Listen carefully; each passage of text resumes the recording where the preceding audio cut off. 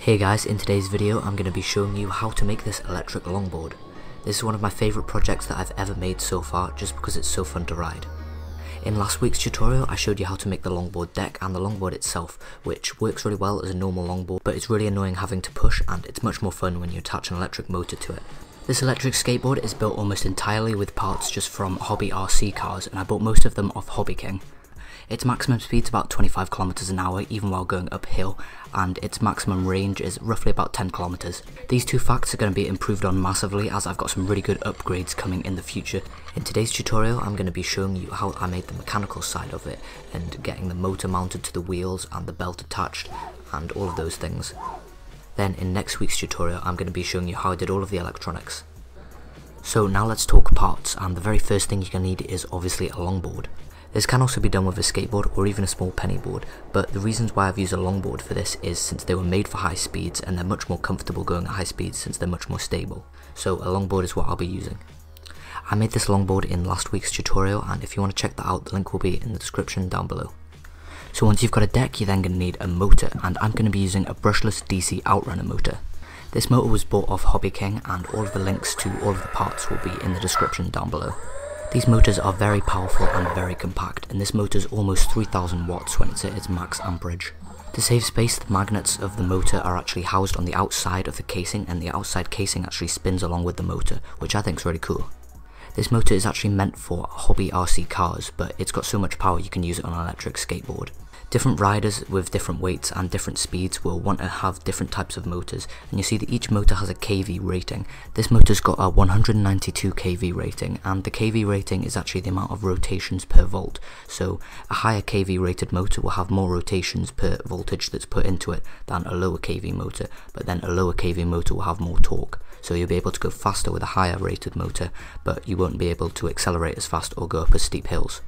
To transfer the torque from the motor to the wheel, I'm going to be using some HTD belt, which is made for CNC machines, and some pulleys.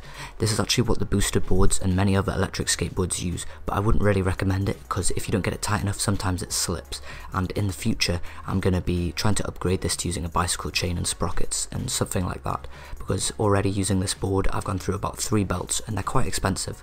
The drive pulley and the pulley on the wheel have a ratio, so the motor has a 3-to-1 mechanical advantage, so the motor will spin 3 times for every 1 rotation of the wheel, which means that I'll have more torque. You can change this around depending on your weight and depending on the power of your motor, so then you can create a smaller drive wheel or a larger drive wheel to obtain different speeds and different torques. So there are quite a lot of different factors that you're going to have to change to get the perfect drive chain, and mine's definitely not perfect at the moment, but I'll link all of the parts that I have in the description down below if you want to copy it. The idea is that this larger pulley will go on the edge of the wheel, and then it will be able to transfer all of the torque onto the wheel and spin.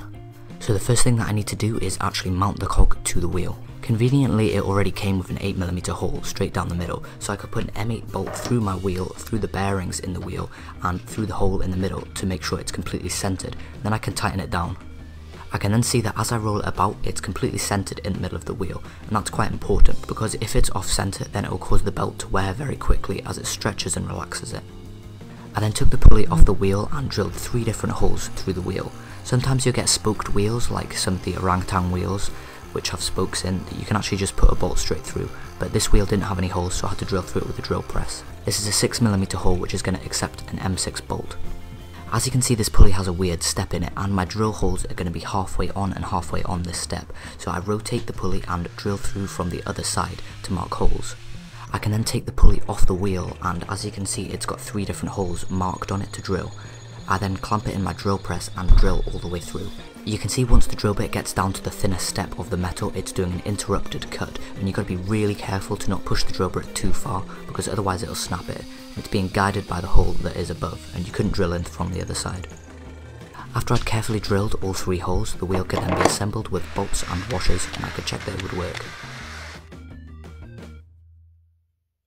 It seems to look like it's going to work nicely, but one of the problems is the 8mm hole in the middle of the pulley is nowhere near big enough to fit over the trucks of my skateboard, so I'm going to have to enlarge it. I did this using my metal lathe and a 20mm drill bit. You could also do it in a drill press.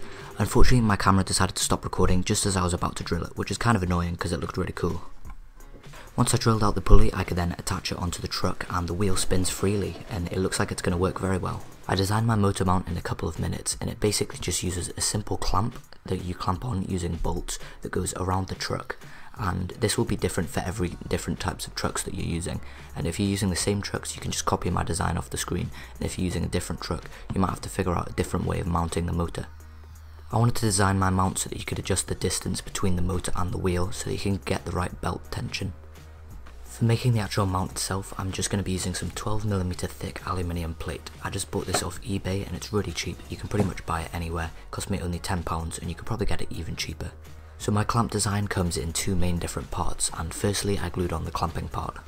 I center punched the hole in the middle and started to drill it out, first with a smaller drill bit and then with my larger 20mm drill bit.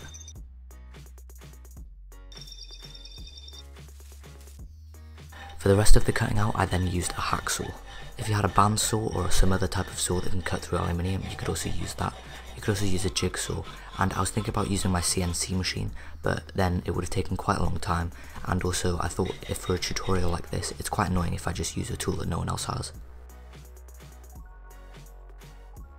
After I've roughly cut out each piece with the hacksaw, I then finish it off by using rasps and files.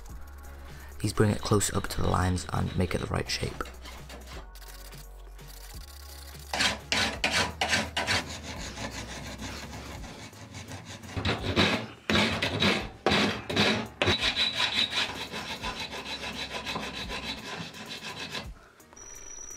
There are two slots that need to be cut out on this main section, and I just drilled holes all the way along them and then used files to remove the extra material.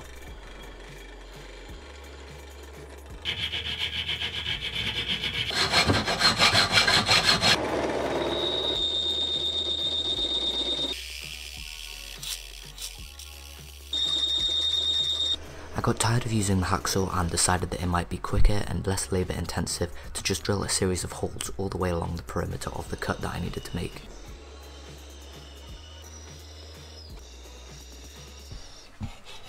That removes the bulk of the material, and it's then very quick to join up all of the holes using a hacksaw.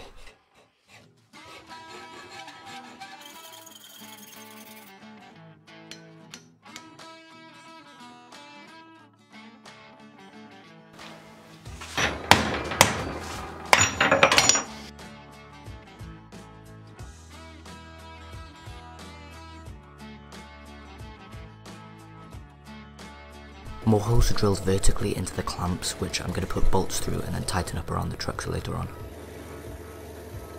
This is what the clamp looks like once I've finished cutting it out, and it's just going to work by this piece going on top of the other piece that is then clamping to the trucks.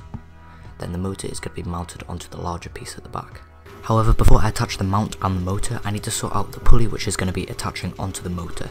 This pulley on the internet said that it had a hole going through the middle, but I think maybe they sent the wrong one because it doesn't, but that's no problem because I can just sort that out by drilling an 8mm hole in my lathe. Then also drilled some 2mm holes in each side that I can then make 4 little set screws, which is going to stop the pulley from rotating on the shaft. I tapped these holes for an M3 thread so that I can put an M3 threaded rod in. I then put everything in position and see if it's going to work, and it looks like it's going to work nicely, and this is just with all of the bolts completely loose. As you can see, it won't tighten onto the trucks very well because the trucks are actually tapered, so I draw a little mark on with a pen. I then use a metal file to flatten out that area, and this is quite easy to do since it's soft aluminium.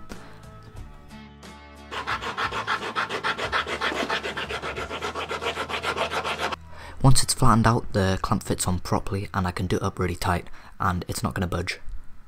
I drilled 2 holes in the side of the clamp and continued them on into the trucks once I have it at the right angle. I then tapped these holes for an M5 thread, and these are then going to make set screws which I can basically tighten up, and this will stop the clamp from being able to rotate. Once these bolts are tightened up completely, it prevents any rotation of the clamp whatsoever.